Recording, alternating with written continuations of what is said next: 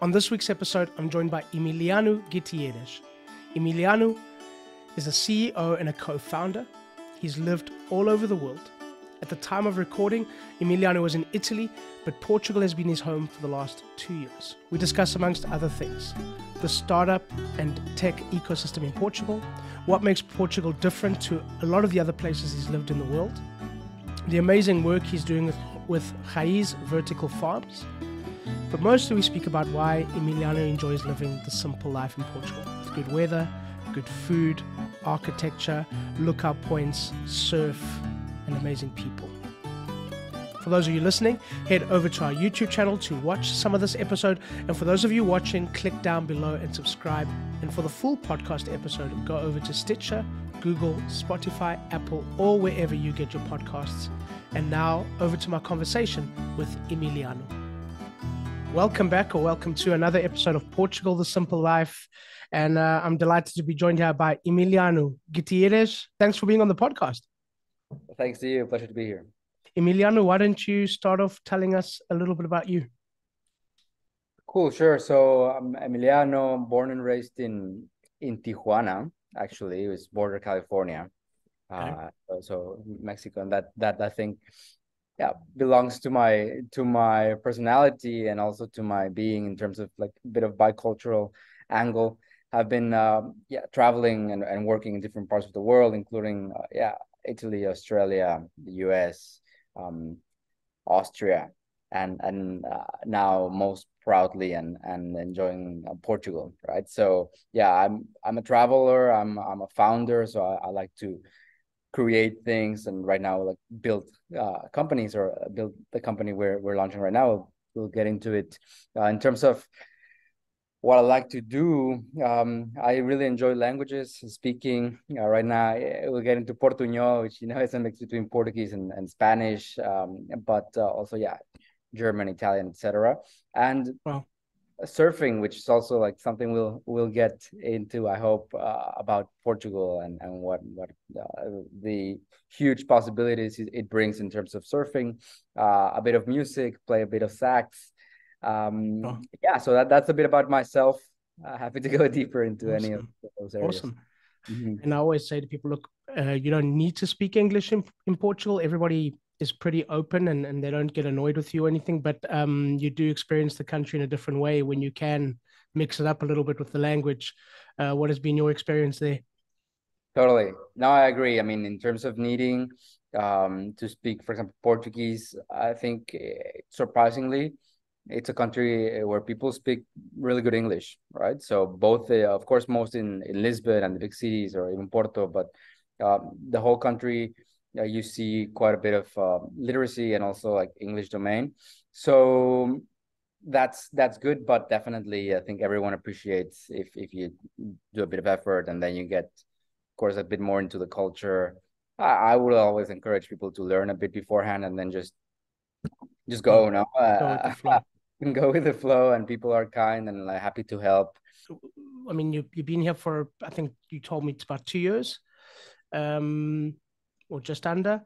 Has this been your first experience of Portugal, or did you experience Portugal before and visit Portugal before? After getting to know a good friend of mine who was actually studying at my university in Mexico City, we got to know there, and he was like speaking highly of Portugal and Lisbon, about the bohemian angle, but also the good food and the different kinds of the culture and everything. And it was I think 6 years ago, it was still up and coming. Right now, I think it's much more well known. So back then it was a bit more mystical. I don't know. It was like the upcoming Barcelona. So yeah, I got really interested in the music and the culture and the food, and I got here and it was just overblown, right? It was like all the way from all that, but also the nature and the liveness of the people. So yeah, that was my first experience 6 years ago, and then I decided to launch the company here, which is Okay. a whole other story. But that was my first grasp of it, and it was very positive. What were some of those things that attracted you and kind of convinced you that this could be a place to call home, even if temporarily?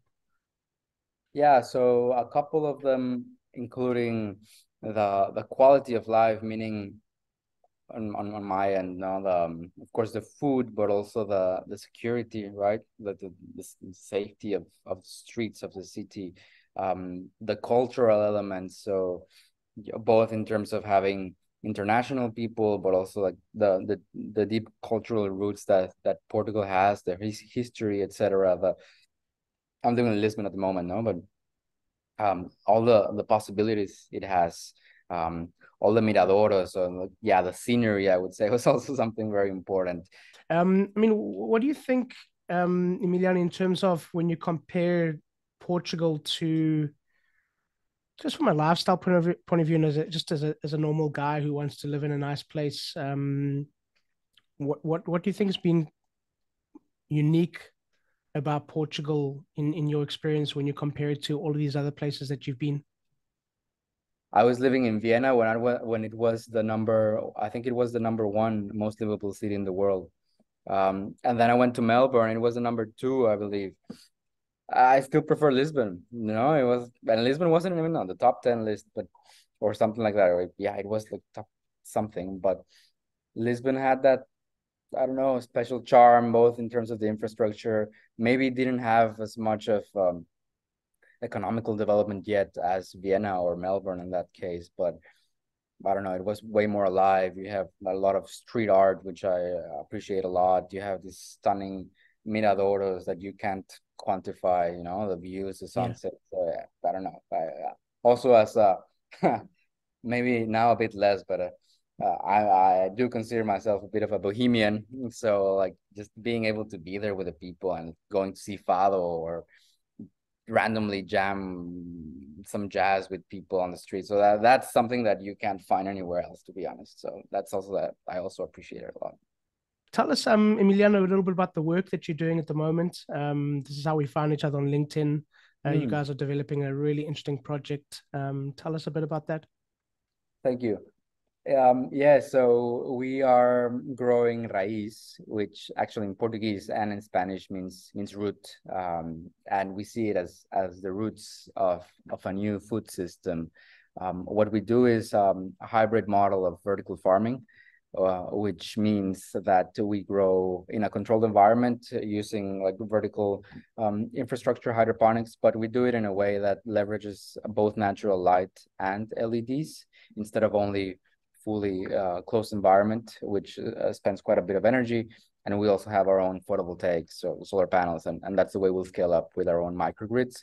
And the vision there is to have a network of climate resilient, climate positive, hopefully, vertical farms spread throughout the world that allow us to grow food with less resources in a beautiful way.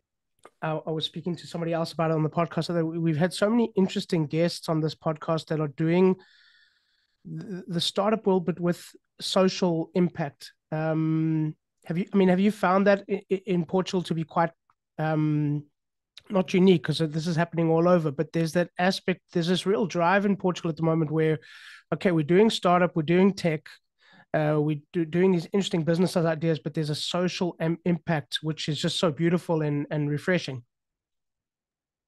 Yes, hope gladly and hopefully even more um, people are starting to realize and to wake up that it's something urgent, right? So we we need more and more climate action, and what we're doing, I mean, it's not a silver bullet or anything, but it's just like a step forward towards a cleaner, more resilient ecosystem. So yeah, um, hopefully we'll see more and more of those, both social and environmental, yeah, impact projects, right? So yeah, I think it's a wave we can capture. It's also as you might know, but there's also some really nice data backing up the fact that climate action and the transition is a huge economical opportunity, right? So there's gonna be like, yeah, very big businesses built around transitioning agriculture, energy, transport. So it's an exciting time to also build them. So hopefully But I Wow. mean, you've Yeah. lived all over. You lived all over. You've experienced food. What do you like about the food here? Yeah, so I think it's very straightforward and like mostly good quality. Seafood is my fave there, you know. They have these cervejerias or marisqueria.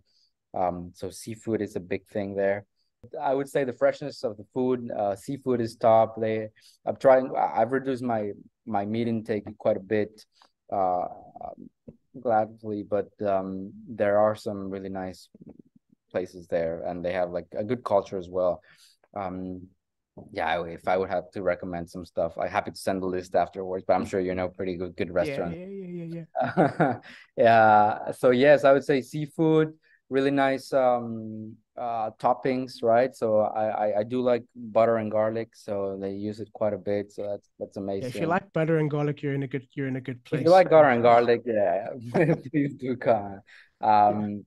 If There's you're this allergic to garlic, it's a problem. You're gonna have a problem in Portugal. It's if a big problem. you don't like garlic, yeah, make sure to let the people know because Yeah. you can find it a lot.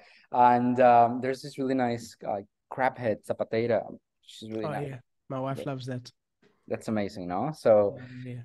I think very simple, right? I remember also here in Italy and Mexico, we eat like in Mexico more than anything, a lot of sauces, a lot of like complexity. I think Portugal is more straightforward, so it's not Yeah, French. the ingredients do the talking. Yeah, exactly. Just boom, boom. That's it. But it's good quality, and that's what you what Yeah. is what you get, you know. Going with the flow, day to day life. What should people be looking? The mindset going in there, just going with the flow in Portugal in general. It's a different pace. It's a different way of things being done. Yeah, for Would you sure. Like advise? I would say, like being patient and expecting things maybe, or not expecting, but like knowing that things might go a bit chiller. No, it's a chiller place, you know. So always like maybe I don't know. Example, I don't know, someone coming from New York, which I love the New York minute, but yeah, just maybe switching that off if possible, you know, like it's gonna be chiller. It's gonna be a bit slower, but that has its magic too. So just like yeah, just taking a deep breath perhaps and just going out in the street and taking the time to absorb the details and the people, etc. So yeah, just taking it 1 minute at a time and step by step. So I think yeah, Portugal and Lisbon do have that tranquility to it. So like once you come here, you'll experience it for sure. But it's definitely a nice feeling, especially once you get used to it, and even perhaps even more in the beginning. It's a positive, a shock, a positive welcoming, right, to the good life. So yeah, don't be afraid and just do it. Emiliano, a question that we ask all of our guests. Yeah, Portugal, the simple life. Why? because of the weather, the architecture, the way people are, and the tranquility. So yeah, I would say those two, including the nice beaches and the fact that it very well might be the end of the world at Nazaré and you have breathtaking views. So yeah, come and see for yourself. Yeah, good one. Emiliano, thank you so much. I've enjoyed this conversation. Thanks for being on the Likewise. podcast. Thank you. Thanks. It's a pleasure. Thanks, And Dylan. I'm going to let you call it. That's a wrap. Cheers. So thank you once again to our guest, and thank you to all of you for listening. Please subscribe, share with your friends, give us a thumbs up, and please leave a comment or a review. We always love to hear from you. Don't forget, Portugal The Simple Life also has a magazine, so download it. It's for free. We'll be back next week with a brand new episode, and as we say in Portugal, sejas bem-vindo. Welcome to The Simple Life.